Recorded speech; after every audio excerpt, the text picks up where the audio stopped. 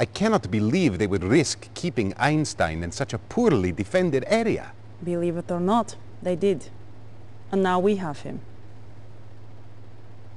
The transmitter is undetectable and has a range of 500 miles. What makes you think the Allies will try to rescue him? Certainly they think he died in the attack on the base. That would have been true, had I not leaked information about Einstein's capture and scheduled execution.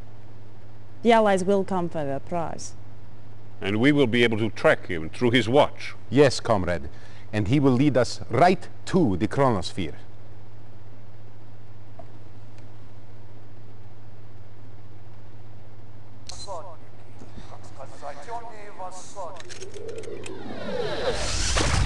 Einstein is gone, comrade.